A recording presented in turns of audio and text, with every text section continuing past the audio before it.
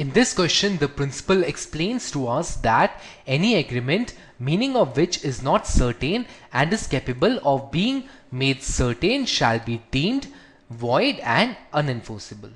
Facts in the present question are: M agrees to sell famous sword of Tipu Sultan to N for rupees 10,000 or rupees 20,000. N immediately communicates his acceptance. No clarification at all was issued by M. Choose the most appropriate derivation.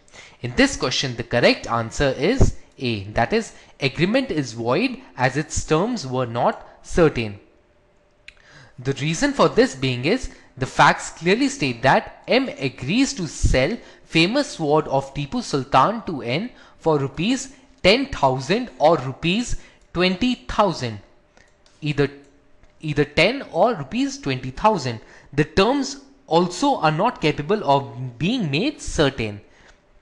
Hence, by applying the principle which states that any agreement meaning of which is not certain and is incapable of being made certain shall be deemed void and unenforceable.